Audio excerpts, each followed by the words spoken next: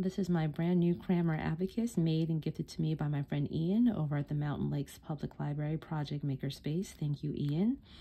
This is actually a personalized abacus. It says Monique's Abacus in Braille along the top of the frame and along the left side of the frame in tactile print. Very cool.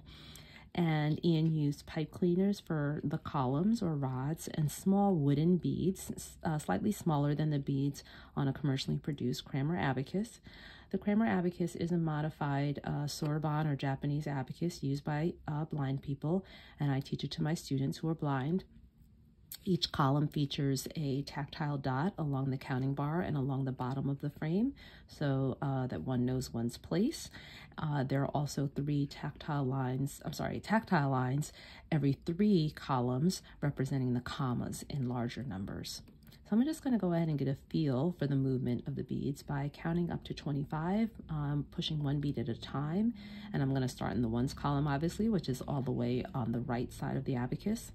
I should have said there are 13 columns moving from right to left, starting with the ones all the way to the trillions. So I'm going to go ahead and count up to 25.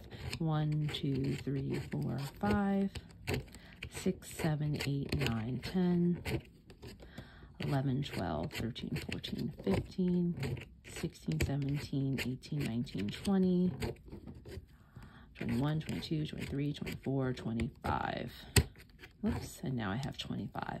My fingers slipped a little bit, getting used to these smaller beads and certainly the movability of the rods because they are made of pipe cleaner. The commercially made abacus has steel or metal bars. So I have 25 now. I'm going to go ahead and add 13. So to add 13, I'm going to set one bead in the tens column, and I'm going to push up 3 beads in the ones column. And now I have 38. And to get some more practice, I'm going to go ahead and do a subtraction problem. I have 38, and I'm going to subtract 19. So I'm going to take away 1 bead in the tens column, and to subtract 9 in the ones, I'm going to take away 1 bead in the tens column and push up 1 bead in the ones column. And now I have 19.